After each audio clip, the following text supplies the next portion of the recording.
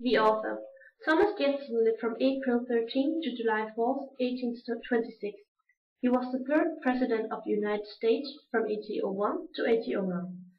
Jefferson was the principal author of the Declaration of Independence, which was written in 1776.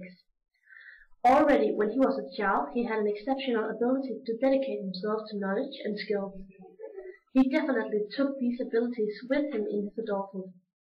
In his career, Jefferson quickly became known for his visionary conception of the rights of the individual, which in general terms much became the mark of the United States. He wanted to institute new government, laying its foundation on principles such as life, liberty, and pursuit of happiness. He more or less wrote the Declaration of Independence all by himself, and that made him an approved man. The text is an official document which declared the colonies independent of British rule.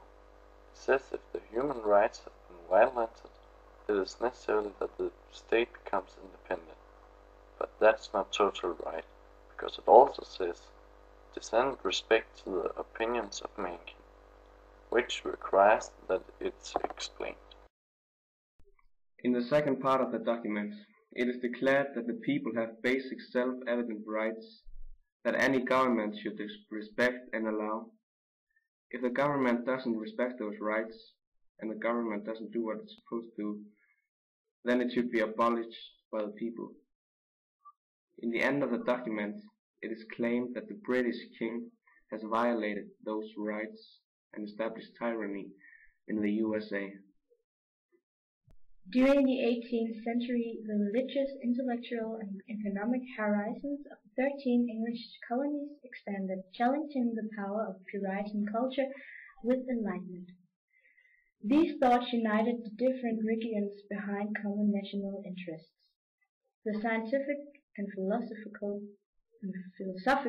writings of Isaac Newton and John Locke argued in favor of a worldview that accepted the ability of individuals to puzzle through and understand the universe. It placed a premium on shared sympathy or sentiment to guide moral action rather than religious grace alone. The Enlightenment emphasis on sentiment helped guide Americans to accept the fast population development due to European immigrants trapped overseas by tales of healthier, less crowded communities and merit-based opportunities, and economic development, especially in industries relating to agriculture and shipping.